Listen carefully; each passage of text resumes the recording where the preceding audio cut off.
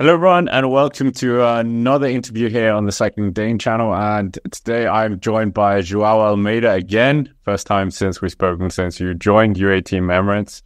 And I mean, obrigado, João. And how are you? How's 2024 treating you? Yeah, hello everyone. Yeah, it's been nice. I had a rush start of the season.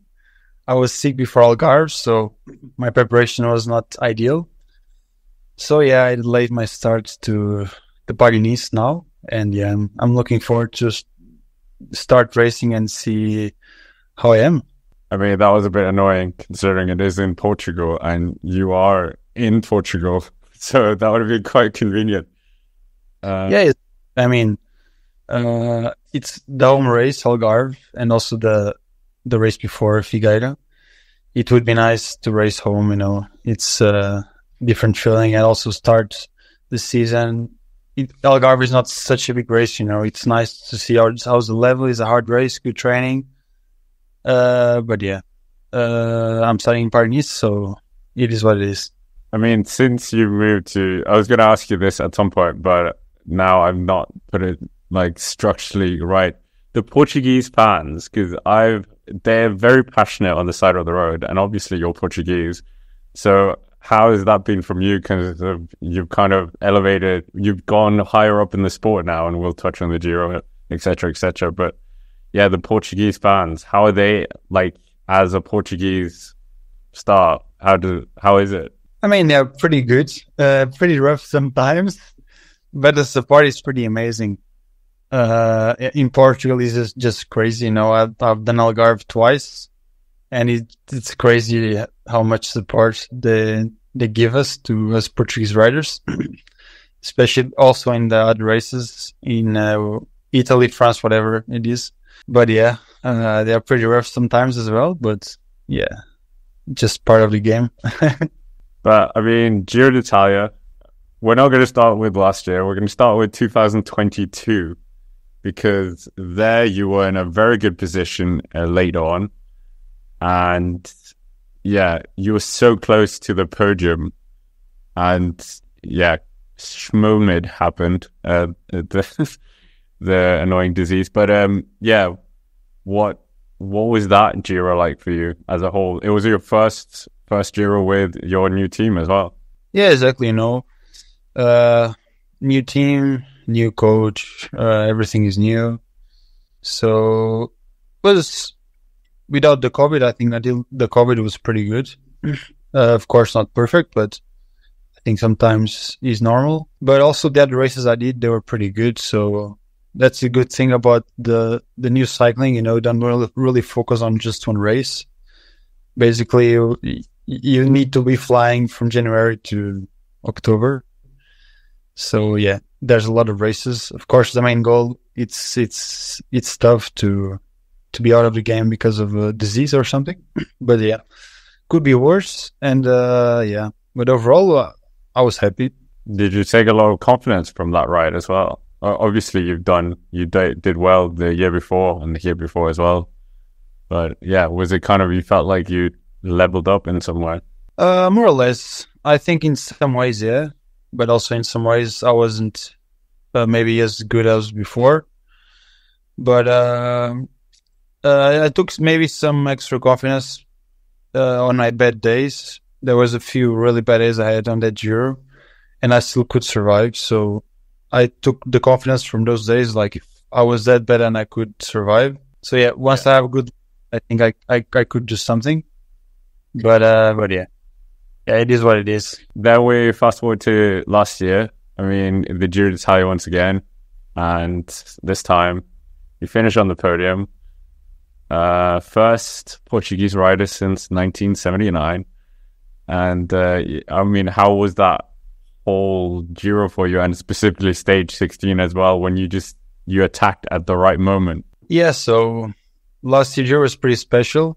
Was slightly different, I would say. Oh, the weather is always quite bad, but it was horrible. For the first real time, I think I got sick and I had to be on antibiotics, like almost the whole peloton, I would say. So yeah, guys crashing, guys DNF. So was a rough Giro. I think there was not such a big show as before because we were quite limited. But yeah, I got my goal achieved, the podium. So I was pretty happy, but yeah, it's not all about that. So I want to keep going, level up if I can, and see what else I can do. That attack you did on stage 16, that almost cost Roglic his entire Giro. So that was... Yeah, that day I was really good. I was feeling great. And yeah, when I have really good days, I know I can smash it. So yeah, just before the last climb, I just put in my head, like, today is my day. So I just gave everything I had. I was spending a lot of energy, which in the end I almost lost to G. But he was really strong as well. So I think we did a good pulls in the end with the stage. We tried to gain some time to Primoz. So yeah, in the end I was just a little bit more explosive, but I finally got my stage win. So yeah, it's a good day I will always remember. And well, you were saying that you don't want to stop here. Is it like your mindset now? You want to try and win the Giro? Obviously, you're not going to the Giro this year, but is that a race that you feel like you could win in the future? I mean, I don't know, but I feel like I can be stronger than what I was last season. So I feel like I can be better than that. If that means more wins or winning races, I don't know, but I think we will find out. It's, the new cycling is quite tough. It's been always tough, but everybody is really strong. So it's hard to do a difference, I would say. I mean, Jumbo-Visma, they won every single Grand Tour last year. But I mean, you guys won the UCI ranking yourself in top 10 as well. So how do you kind of beat Jumbo-Visma in terms of a Grand Tour? Is that why kind of your Tour de France squad is you, Juan, Ayuso, and Tadej Pogacar? Yeah, I think so. The team, the last two editions we were second, which is a great result. But we want to win it, so that's why we're bringing such a good team. And of course, we're gonna go all in for it with a strong team. I mean, me, Ayuso, Tadej, Adam, it's... Yeah, Adam as well. Pretty crazy. But yeah, we need to beat the strongest guy so far that could beat Tadej. Of course, if you check, it wasn't really even. Tadej he had the crash, he broke the hand and everything, so his preparation was not great at all. So I think in normal conditions, I think that they should be the strongest one, but the other guys also evolve and get better. So yeah, I think we need as much as we can. Need to do as much as we can to bring the victory. Well, obviously you're not going to tell me the game plan in case Jonas Vingegaard was watching, but is it just you're going to isolate him and then attack him, kind of what Jumbo-Visma did to Tadej back in 2022? I mean, I don't really know, but it's one option, There's so many options on the table, but it's not that easy, I would say. If you put Sepkus pulling, and how many guys can keep the wheel for 20 minutes, I don't think 5 UAE guys on the wheel with Vingegaard looks too good to be true, So it's not that easy, but yeah, I mean, as the strongest we are, the easiest should be to take it as a team, to support whoever is the strongest. Normally Tadej, to support him to do what he wants, but I don't really know the plan. No idea. I mean, that Tour de France is also, special for you because it's your first tour. So that has to be a special moment for anybody. Yeah, looking forward to race the Tour finally. It's been a lot of Giros and Vueltas. So yeah, finally to finally do the Tour. Very happy to finally do the Tour. And yeah, let's do it. I mean, have you looked at the Tour de France route in terms of like the alternative finish now, finishing in Nice? Obviously, you've done Paris-Nice before, and then also like the gravel stage as well. I mean, I have not looked too much into it, but I kind of like the finish in Nice. I never did the finish in the Champs-Élysées, but it sounds good finish in Nice, with the time trial and everything. So, yeah, I kind of like it, to be honest. People say that the Champs-Élysées stage is the hardest one, so the couple easy. Yeah, I mean it's a nice change though, having a time trial to the Tour, so it goes back to like great. Yeah, it all comes due to the Olympics, so yeah, exactly. So I think it's pretty nice also. I mean, is the Olympics something you're looking towards as well? Not really. I don't think the parkour is the ideal for me. And also I have so many races as well. I want to do Tour Volta, so I don't think the Olympics are in the best date possible for me. I cannot do everything, so if I go, which would be really nice to go, it's the Olympics, I would go very happy, but I don't feel like I could prepare it 100% as well. So I rather give the opportunity to other guy that can maybe do better than me and prepare it. So yeah, I don't really need to do it. I mean, you were touching on it earlier that it's a new era of cycling, that you kind of have to be peak every single race almost from February to October. How do you kind of manage yourself? Because your season would have started now and then finishing in the WorldTour. So that's a huge season. Yeah, that means a lot of rest. Not overdo. Because if you overdo once, then you always go down like a snowball. So you need to manage a lot the fatigue and just the recovery, everything. Otherwise, it will be a long season.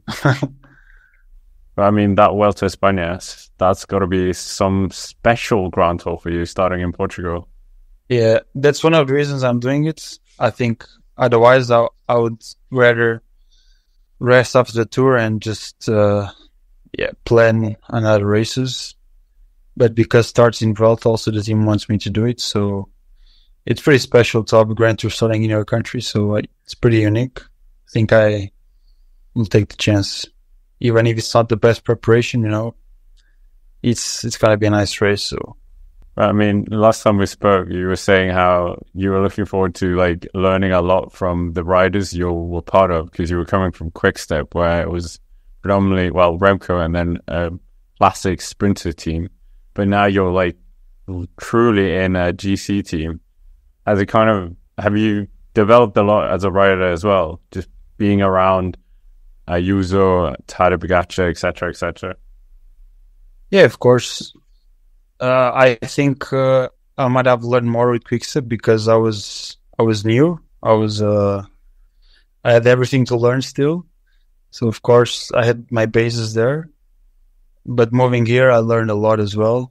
Of course, with the riders and the stuff we have, the nutritioning, training, everything, So yeah, I think, it's been really nice. Also with Ayuso today, they're also still pretty young, especially Ayuso, and we can always learn.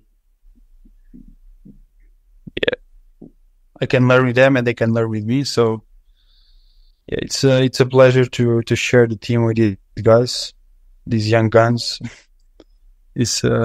They're pretty strong, so, and more guys still, not just these two, but the whole team is really nice, strong guys, nice people.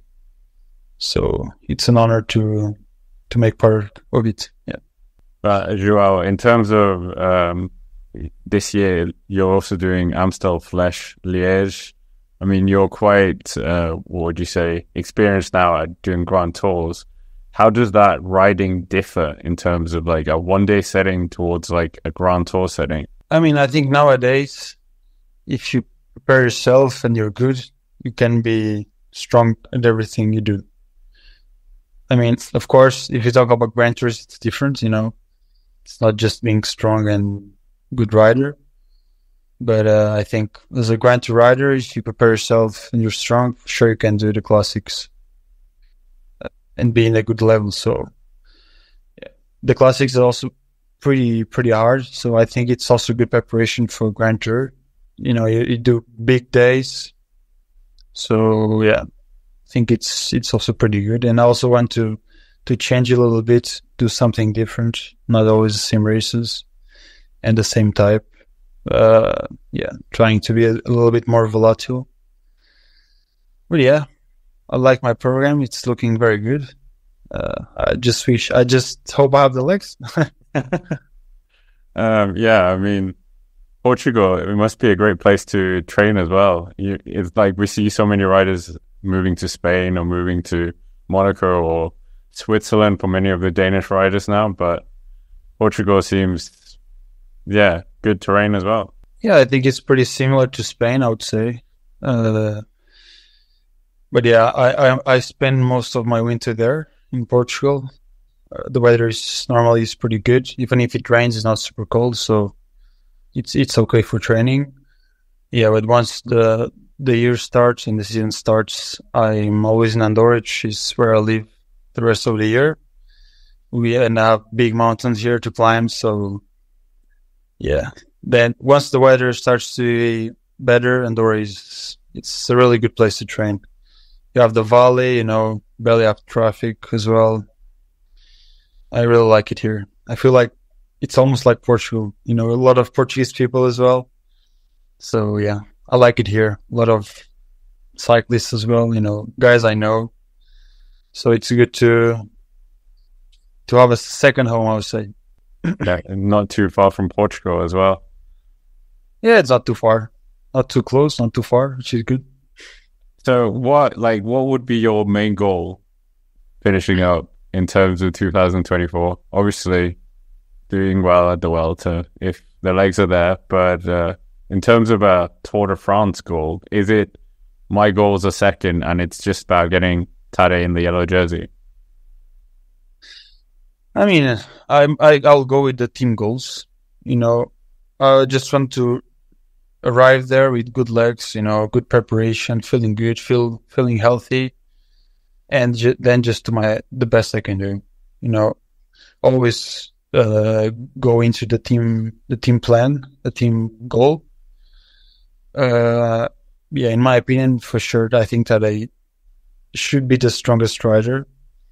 So I don't think there will be any doubts about what to do. Of course, we can play the team game, playing different tactics, but I think in the end of the day, the strongest guy always wins. So we can play a little bit, but I will be very happy to support him in the hardest climbs and be there as one of the last guys. So yeah, but we'll just see how it goes.